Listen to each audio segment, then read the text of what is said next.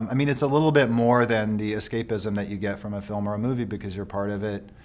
I guess it's your chance to be a hero, your chance to be something more bigger, than you might be in your day-to-day life.